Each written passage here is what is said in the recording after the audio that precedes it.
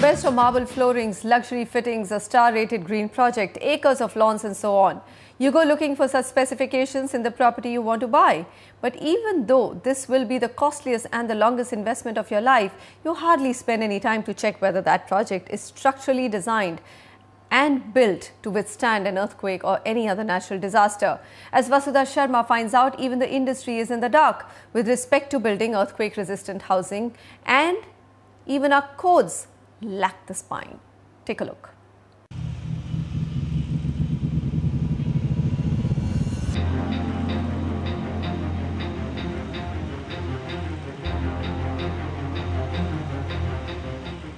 About 15 months back, the National Disaster Management Authority had claimed that India's Himalayan belt had developed enough strains to cause an earthquake of 8 or a higher magnitude that will end at least 8 to 9 lakh lives.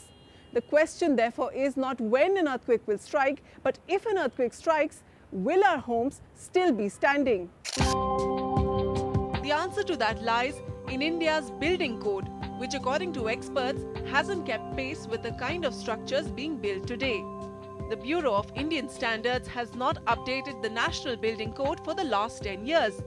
There exists no mechanism in the building codes for safety certification of buildings from natural disasters. And the most alarming gap is the absence of a specialized seismic code for tall multi-storied buildings, which means anything from 10 floors to say 50 floors is treated the same in the code. Earthquake engineering expert Sandeep Shah's petition in the Supreme Court challenged the Indian government's lack of preparedness in the event of an earthquake. Shah alleges inaction by the NDMA towards strengthening the building codes and disseminating life-saving information to the public. NDMA in 2010 had spoken of categorizing buildings on the basis of their performance levels, just like green buildings are rated on their savings. The highest level is called fully operational.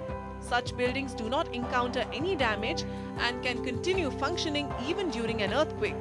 The second performance level is immediate occupancy. Such buildings develop minor cracks but can remain operational after the earthquake. The third performance level is life safety.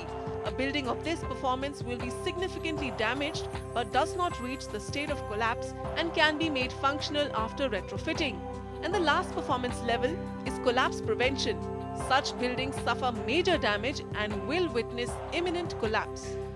But even 5 years since, these guidelines have still not been incorporated in the seismic code, which at present only prescribes buildings to achieve the minimum level of collapse prevention.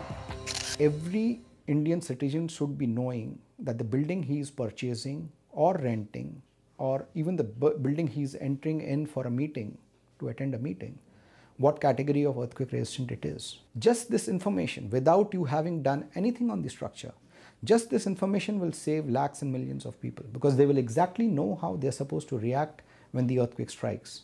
And once they do it, their lives will be saved.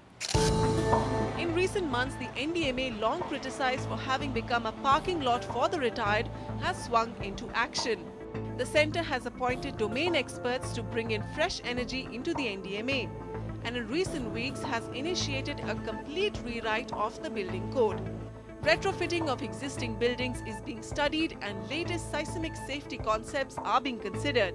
But experts warn that such efforts will still collapse if the enforcement is weak. There is a feeling amongst almost everybody that these codes should be legally binding for all these stakeholders, especially the builders. There is right now no such provision. But what we need probably to do is we have to categorize these into two parts. One is the codes, another is the specifications. Codes should be legally binding and specifications should form as the guidelines. NDMA's other ambitious reform was to establish a techno-financial regime where loan applications will be decided upon after the government or lending institution undertakes a structural audit of the proposed or existing construction. But even this has been scuttled in a debate with the Reserve Bank of India. The most critical reform needed today is how we'll retrofit our existing building stock and how we'll get people to demand homes that are built to last. With camera persons Prem Singh and Pooja Arya, Vasudha Sharma, NDTV.